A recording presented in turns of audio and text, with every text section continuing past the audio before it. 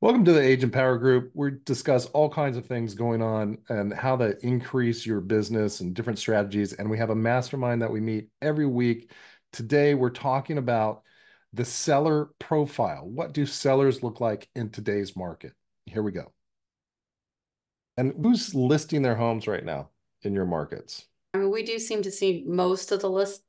I don't know if it's most, maybe 50% of the listings are moving out of state, so they have to Mm, sell. mm. The others are they just want either a bigger house or a smaller house. Yeah, move up, move down, Yeah. out of town. So, but a lot of ours that we just closed on, they left the state.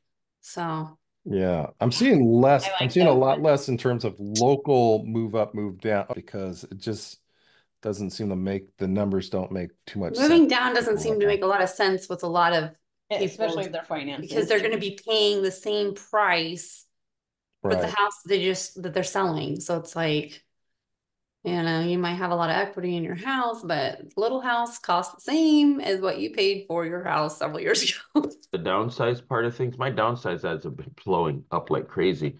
We always say teach people about money. So what I show them is, look, you've got equity galore. So it ain't like you're paying 650,000 for this house and you're financing the whole thing. You're coming in here dropping 400,000 or 500,000 down on this thing. Some are even cashing them out.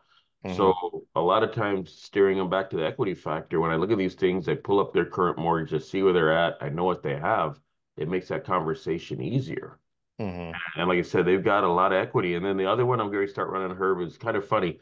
I'm calling it the settler series, and I got people that got in the areas they wanted, but they don't like their house. Mm. So I tell them, look, you didn't make quite the mistake you think you did. You got the area you wanted, and at the time I get it, based on the market, you had to settle. But you're in a better position than the person that sat there renting for the last 3 years that threw away a hundred and something $1,000 on rent because you're going to walk out of it with this much equity. Here's the house you go into.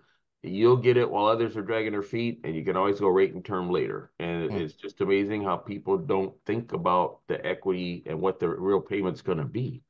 I'm like 3 years and longer of ownership is what I've been hitting. Mm. Mhm. Okay. All right.